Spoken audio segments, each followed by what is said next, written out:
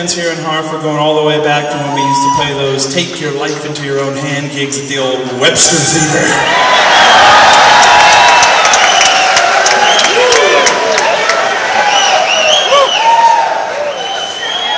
I never came so close to making out a last will and testament in my life.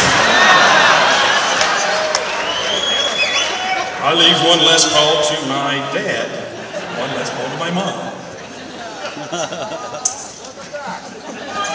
I love the Webster. Let's introduce the band, shall we? This man, he hails from Stockholm, Sweden. You may know his work with an artist named Eric Brazilian of the Hooters.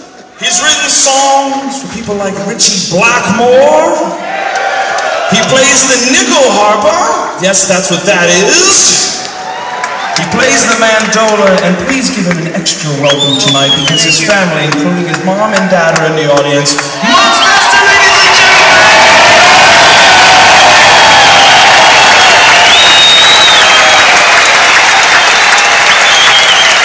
They all flew in from Sweden.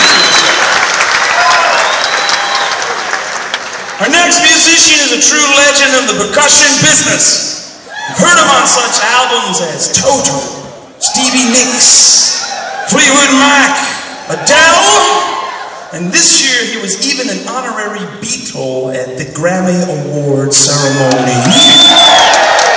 From Los Angeles, California, on the percussion, the legendary Lenny Castro!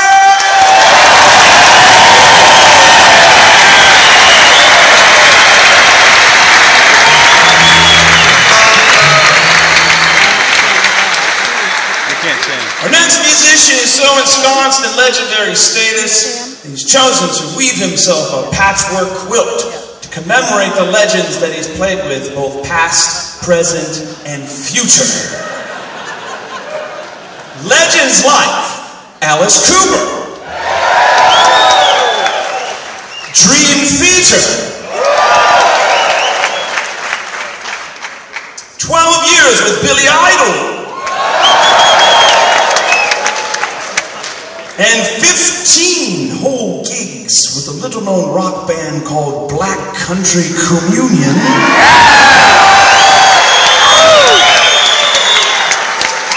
Before the whole thing imploded with a series of immature Twitter rants, Facebook posts, and Instagram photos, causing Glenn Hughes to summarily unfollow me.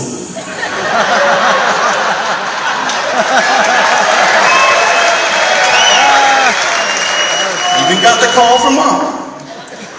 That wasn't very nice what you said about Mr. Hughes. On the keyboards, Derek Shuini, ladies and gentlemen.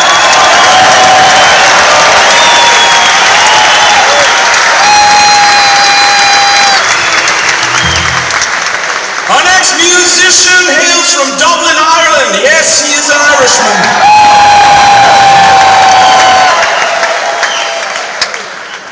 He is a member of the legendary group, the Dubliners. I knew I recognized him too. He plays the mandolin, the violin, and the four-string banjo. Why the four-string banjo? Because after a couple of Guinnesses, he'll tell himself, why the fuck do I need the fifth string? Ladies and gentlemen, your friend of mine, Jerry O'Connell.